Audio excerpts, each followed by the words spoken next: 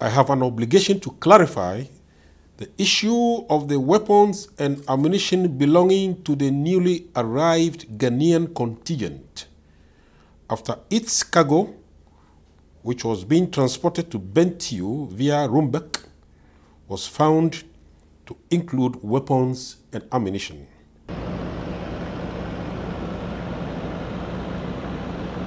Let me be clear.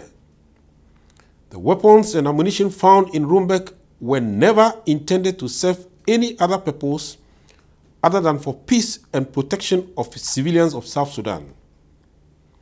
They were not intended for the use of any other entity than for the new Ghanaian contingent, and they were not being transported clandestinely. Your comments. Thank you very much.